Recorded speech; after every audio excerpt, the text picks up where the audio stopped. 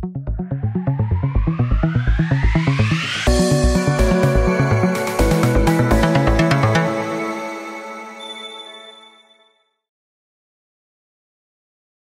this is some really original sci-fi. I bought myself a ticket for Vesper a month or two ago, and I ended up in one of the first showings with a question and answer from the filmmakers, hosted by Rian Johnson of The Last Jedi and Knives Out fame, and many other things. Wow!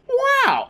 Howdy, howdy, howdy. Welcome back to M-Cubed. I am your host, Harris, and welcome back to Sci-trek. That's right, I'm a partial host of the Sci-trek channel now. So we're gonna be doing movie reviews over on both M-Cubed and Sci-trek now. And today we are back with another Tick It or Skip It, this time over the very original sci-fi film, Vesper. So in a Tick It or Skip It, we go over 4 questions, and in answering those 4 questions, we figure out whether you should get a ticket, you should skip it, or you should get a ticket but have a little bit of trepidation going into that movie. So without further ado, let's do further.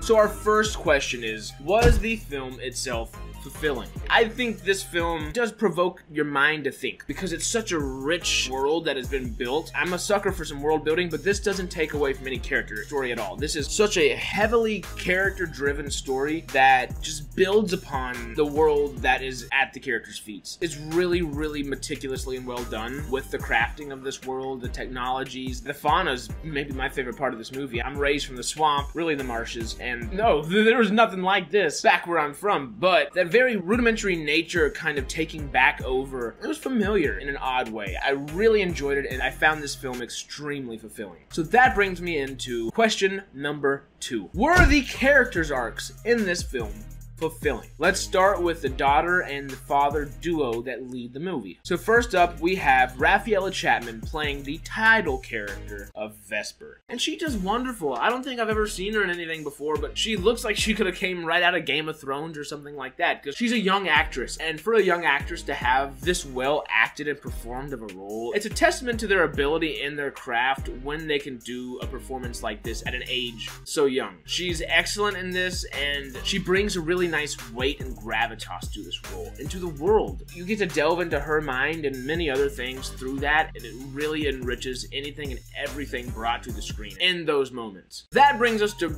Richard Brake's character, Darius, who, for the most part, is a voiceover role of a drone flying around next to Vesper. I can't really give too much away, but her father is in a certain condition, and he's kind of bedridden. The acting with that is amazing. Yes, this character's arc is the most fulfilling, I think, arc of the entire film. The guy is excellent with just being very stoic, staunch, not saying a word, literally just acting through his eyes because he's paralyzed, he's a cripple. And then the voice acting role of his is just as good, if not better at times, because you get emotions from the floating droid that's hanging out, you know? And you get that father-daughter kind of dynamic within 2 different ways. It's beautiful.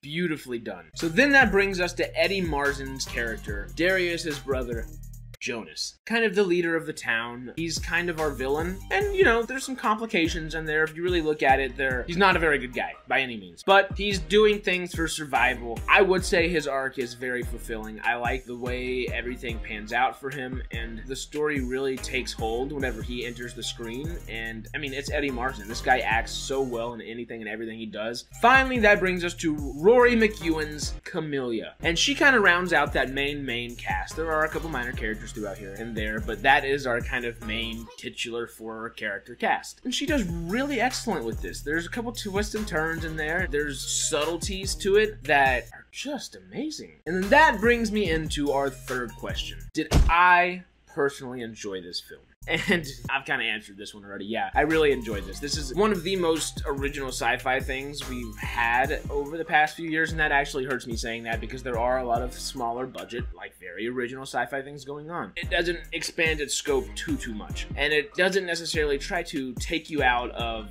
a reality that you've been set in, like Everything Everywhere All at Once. The comparison there is more so just with originality. Bruno Samper and Christina Buozite, the 2 directors for this film, and I I believe Brian Clark, the writer, their originality is not as crazy per se, but just as consistent and just as well done. It is extremely meticulously crafted, and you can feel that while you're walking around the world. You feel it in the characters, the way they act, the way they think, the way they talk. I really enjoyed this film. That brings me into our fourth question. Is this film worth you watching? It's such an original sci-fi tale that I would be remiss to tell you not to go watch it. It is very bleak, but in a very beautiful way. You get to see the colors of life come through the bleakness. You feel new life as well as old life, decaying life. There's all of it, all visually just right at your forefront. But at the end of the day, it really hones in on the rebirth. So that leaves us with our decision. Should you get a ticket? Should you skip it? Should you get a ticket with just a bit of trepidation going into this one? No, drop the trepidation at the door. Keep your ticket with you. In fact, grab anybody and everybody you got that you can grab alongside you and go see this movie. It deserves to be seen